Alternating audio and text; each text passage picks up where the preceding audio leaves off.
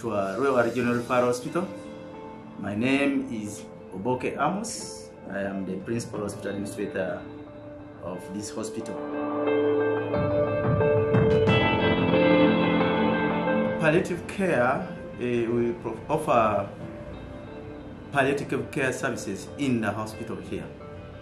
We have a clinic that operates in alternative days, and we have the human resource that offer these services here within Arua Regional Referral Hospital.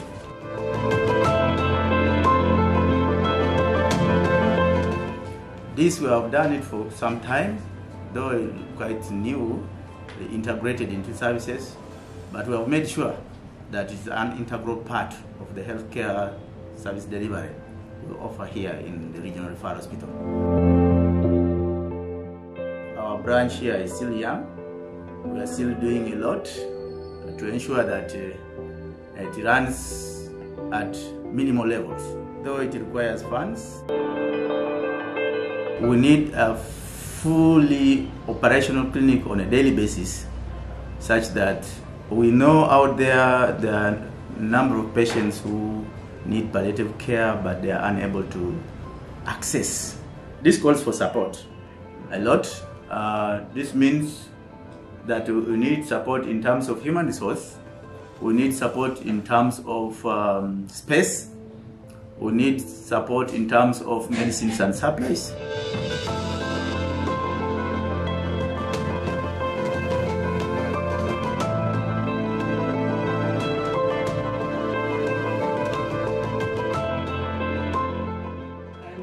Gaboruse Bilusi, a nursing officer, palliative care nurse, working with the New Life Hospice Arua.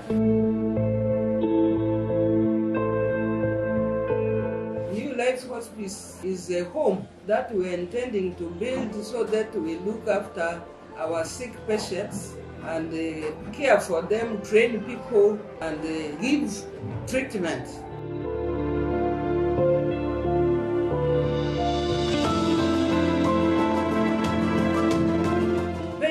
Is actually the main symptom palliative care deals in, and the pain can really disorganize a patient. You cannot even eat, you cannot communicate with your relatives. So when pain is controlled, the patient can eat, can stay well with the patients. So New Life Hospice was started because we saw need for caring for these sick patients. So we started it in 2012 within the hospital. We bought a land for New Life Hospice at Idadam. It is a land which is already surveyed, but no building in it. So we are looking forward to get support so that we have a building in that place to continue with the New Life Hospice.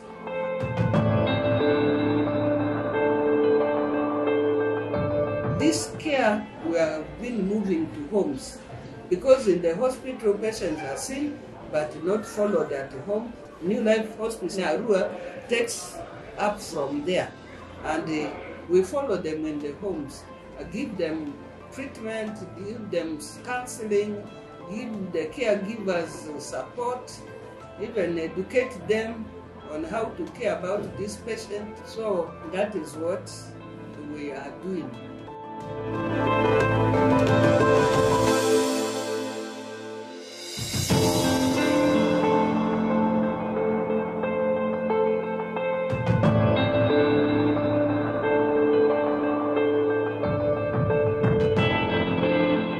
Here we handle, among other cases of cancer, which many times are not curable. The next best option for them would be palliative care.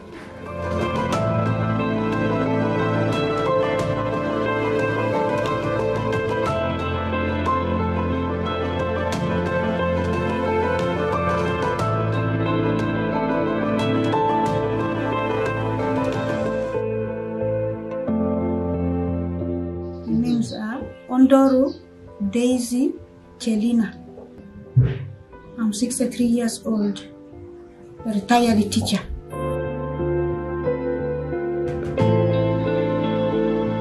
I was was well. I didn't have any pain, except in 2002 from the diploma education. So I rang my son. I said, I'm feeling ABCD. So he came, said, let us go and see Dr. Omale. So we went there, and he said, diagnosed me. So after 3 days, the result came. It was cancer. In doctor's information there, he said I should go to Arua.Referral Hospital. They should put me on morphine.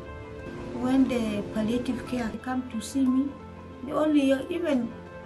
they just come with using their own money, no transport. That is their offer for me. I really thank the team the palliative care gave for me. They are kind people. They don't want to lose people. My name's I'm called Orurudra Grace, nursing officer in Arua Regional Referral Hospital and the treasurer for the rehab. We get most of our money from membership fees. We organized a charity walk 2017 where we had a football match between Anduparaka and KCCA, and we raised some fund. And then we organized another charity walk in 2022, and the last one was in 2023. And all this little fund we get from the charity walk, we used it for purchasing land in Dadamu. That is for building a hospice where we hope the palliative patients will benefit. And we also had dinner organized by Picao in 2016, where they raised fund. That was where we initiated the buying of the land. So we continue to pray that people will continue to help us, the donors, we lobby funds from well-wishers, so that we make the palliative care patients will benefit from the hospice we are intending to build.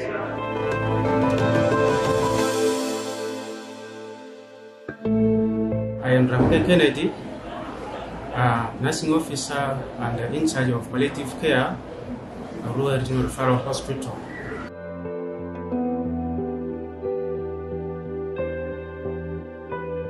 In palliative care clinic, we operate from Mondays to Fridays, normal working time, and we offer a variety of services, including counseling of patients, also partnering with the New Life Hospice to see patients from home.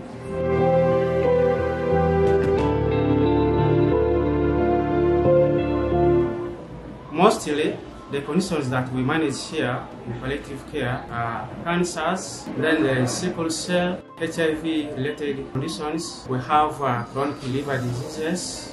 We also manage complications from fractures and also burns. But of course, the leading one is cancer, and the common cancers here are the cancer of the cervix. We also have cancer of the breast. We also have the prostate. We have liver cancers. We have cancer of the skin, cancer of the esophagus, cancer of the colon. Cumulatively, we have so far seen about 4,500 patients. Annually, we receive about 250 to 300 new cases, and also with a monthly average of 120 patients. So this is where we are. We appeal for your support. We know palliative care is quite a new health package, and we will welcome all your support. Thank you.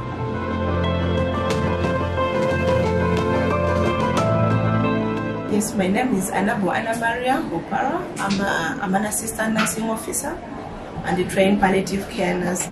I work here in Arua Regional Referral Hospital in the outpatients department, and at the same time I support the palliative care activities running in the hospital together with the New Life Hospice in Arua Hospital. One of the areas, or some of the areas that we use to access our patients into care for palliative are the various entry points like the outpatients department, the children's ward, medical ward, gynae ward, postnatal, and so many other departments that will liaise together to link us patients to the department here. Now, while we get these patients, not only do we wait for them to come here, sometimes we have to reach out to them in their various wards, like those that I have mentioned, and in that we have to participate in the ward rounds such that we're able to work together as a team with the doctors and nurses in those wards. Now, some of the drugs my colleagues I think have shown you. We use morphine, which is the commonest pain management drug that we have available, though sometimes it is actually not available, not enough to support all our patients who need pain management. Palliative care is not a one man's role, but we need everybody brought on board. Look at the nurses, the lab people, the doctors, even administrators to support us. And that's when we shall be able to achieve the best out of this.